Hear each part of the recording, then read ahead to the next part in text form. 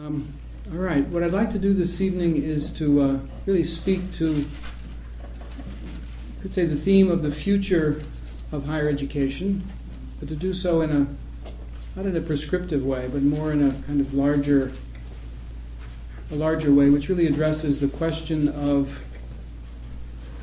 you could say, what is this enterprise that we're actually doing? What is it all about?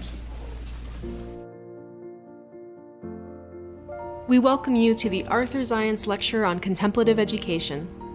This annual lecture honors Arthur's groundbreaking work in physics and the humanities, his commitment to teaching, and his vision of colleges and universities as places where meaning and purpose are tightly interwoven with intellect and action, where compassion and care are infused with insight and knowledge.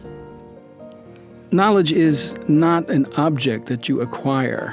It's not a mechanism that somehow you provide to the human mind. It's actually an epiphanal moment. If science is, as I'm saying, born out of these epiphanies, then I think the reflective and contemplative has a lot to offer, not only cultivation of attention, but even as a mode of inquiry, even as a way of knowing, which is, after all, the central project that universities and colleges are engaged in. For the last 40 years, Arthur Zajonc has worked at the intersection of modern physics, humanities, and contemplative traditions. As Emeritus Professor of Physics at Amherst College and Scientific Coordinator and past President of the Mind and Life Institute, he has built a body of work that includes research on the foundations of quantum physics, the relationship between science and the humanities, and the practice of contemplative education and inquiry. How is it we guide our lives and conduct our lives? Where do we find our next step? And especially for students who are forming their lives, the contemplative as a means of inner guidance, that you really begin to weigh and sort out your values gently and reflectively, can be of huge help. If we are committed to knowledge, then we ought to be committed also to exploring the world with these lenses, with this method in mind and heart. If we're going to have a perspective which is whole, then we need to bring all of our capacities to the issues that we confront, spiritual capacities as well as more conventional sensory-based intellects and the like.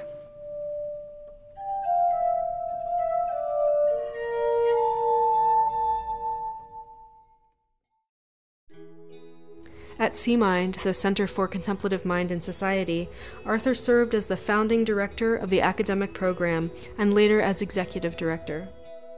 His accomplishments in these roles include initiating the annual summer sessions on contemplative teaching and learning, founding the Association for Contemplative Mind in Higher Education and its annual conferences, and leading retreats for educators.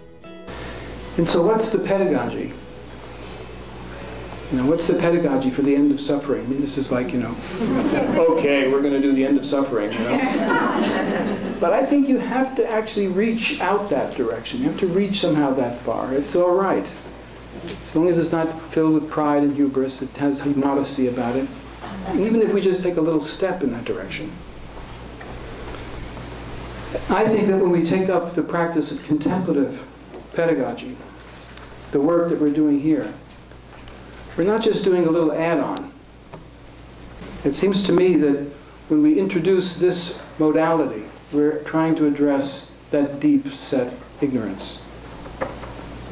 So this is a revolution in higher education, I hope, that takes us into the future. And to be in the presence of it when I'm here with you all is a special grace and privilege. Thank you very much.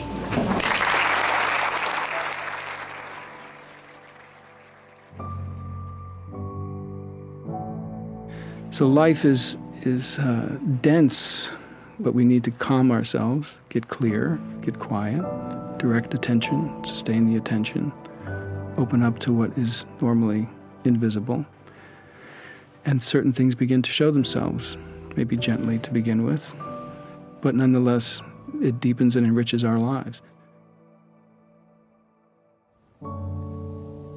No matter how deeply we engage the world, no matter how far we manage to penetrate into the mystery, there will always be more mystery. It's always deeper, it's always bigger, but it's always an invitation. The mystery is a kind of invitation in. Find the door,